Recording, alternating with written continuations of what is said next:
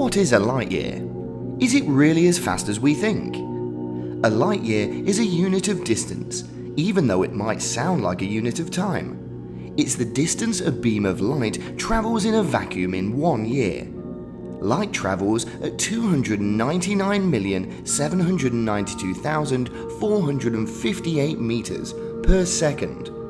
Multiply that number by the number of seconds in a year, 31,557,600, and you get your answer. 1 light year is 9,460,730,473,000 kilometers, or 5,878,625,373,000 miles.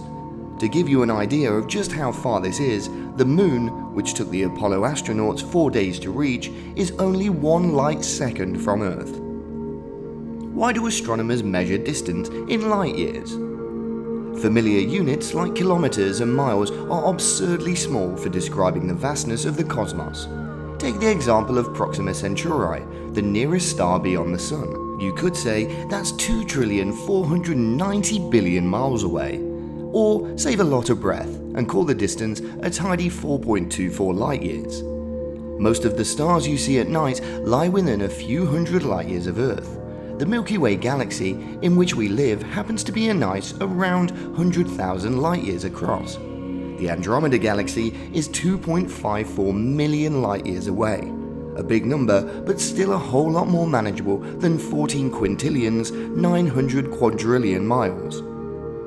Is a light year really as fast as we think it is? Light is the fastest thing we know. Think about how fast it seems when you turn on a light switch in your room and you see it instantly fill with the lights. Or when you shine a flashlight on something and the light immediately appears on whatever you're shining. It acts like it feels instant because of our scale. When you move out beyond our scale, the light gets slower and slower. Here's what I mean. Light on Earth seems really fast because the Earth is small enough place where light speed basically does mean the same thing as instant. But that all changes drastically when we zoom out just a little further away from the Earth and get out into the rest of the universe. Far from being instantaneous, it takes light 1.25 seconds to cover the distance between the Earth and the Moon. The light just keeps getting slower and slower the further we move away from Earth.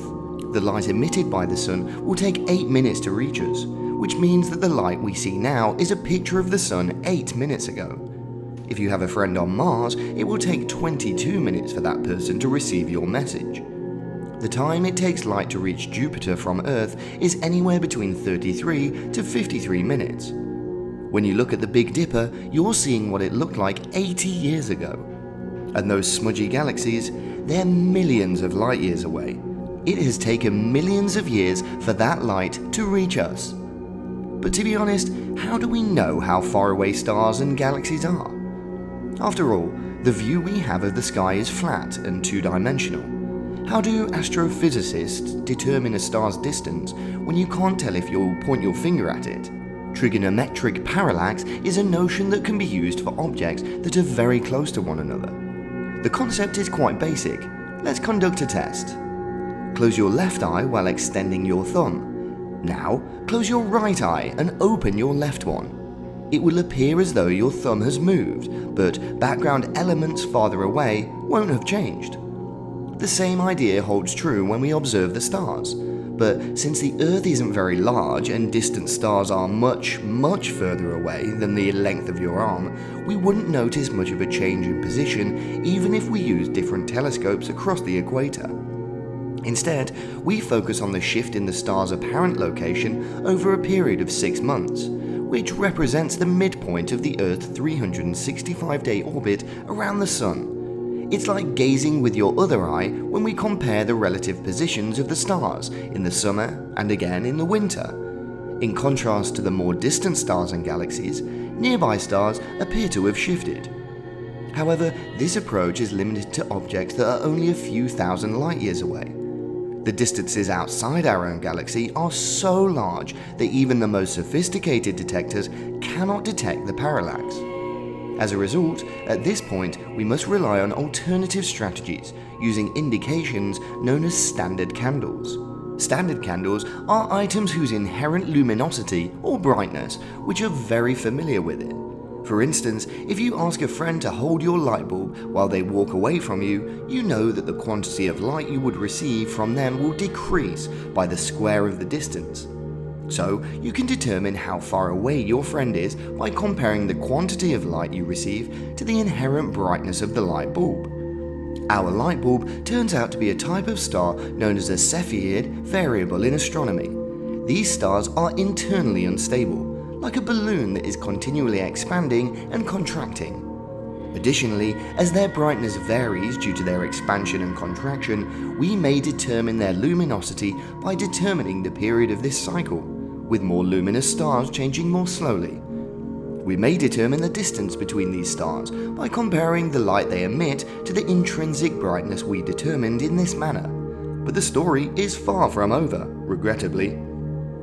Only up to 40 million light-years distant can we view individual stars before they become too hazy to distinguish. But thankfully, we also have the well-known Type 1a supernova as a standard candle. One of the ways stars die is through supernovae, which are massive stellar explosions. The galaxies in which they take place are obscured by these explosions because they are so luminous. Consequently, supernovae may still be seen when they occur, even when they are unable to detect individual stars in a galaxy. Additionally, Type 1a supernovae are useful as standard candles since they lose their inherent brightness more slowly than fainter ones do. We can use these supernovae to measure distances up to billions of light-years distance, thanks to our knowledge of the correlation between brightness and decline rate. The universe itself, in some sense, is an inbuilt time machine. So, what if we could travel at the speed of light? Do you believe in time travel? Please share your thoughts with us in the comments section below. Don't forget to like, share and subscribe to our channel so as not to miss the latest knowledge about this magical world.